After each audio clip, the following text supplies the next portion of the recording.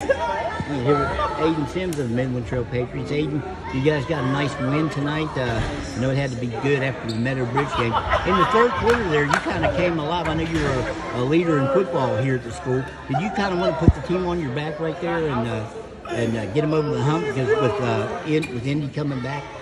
Yeah, Curtis told us over and over, slow down, move the ball around, do something. And most of us was just getting too excited and, throwing up stupid stuff. So put the ball in my hands, just slow down, drive to the basket, and get a foul.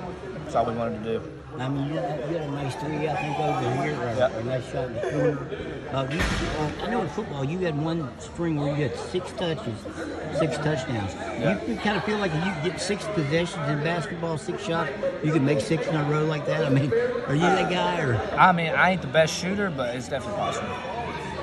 What does this win mean after Meadow Bridge game? Now, John Paul said you guys went down there and kind of struggled, had a big head a little bit, thought you were going to beat him. What's it mean to come in here and get this win over a quality Independence team? Yeah, it's great. We went into Meadow Bridge, didn't have a good practice the day before, just walking through stuff, doing nothing full speed, and that's exactly how we did it in the game. And you've seen how that turned out. And, that's a great ball team, way better than Meadow Bridge, and they're pretty tough, so it's huge in that way. Talk about the start.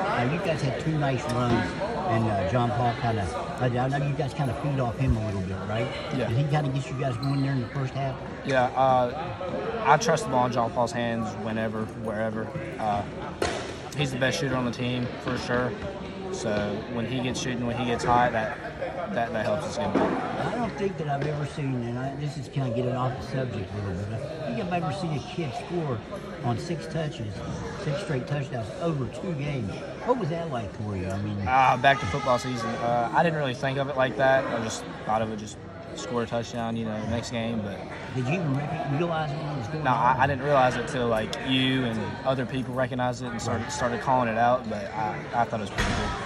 And do you feel like this is a team in Triple A, you guys, if you play like you did tonight, you can do some damage here? Oh, absolutely. As long as we keep the intensity up like we did in the first half, we slowed down, lost momentum in the second half. But as long as we keep that up the whole game, I think we'll be a tough team. Well, I'm going to ask Coach Miller if he gives you the ball 6 times in the corner, if you can make 6 straight shots like you did on the 6 possessions of football. Can you do it? He's going to say no. Hey, thanks a lot, man. Thank you, I appreciate it.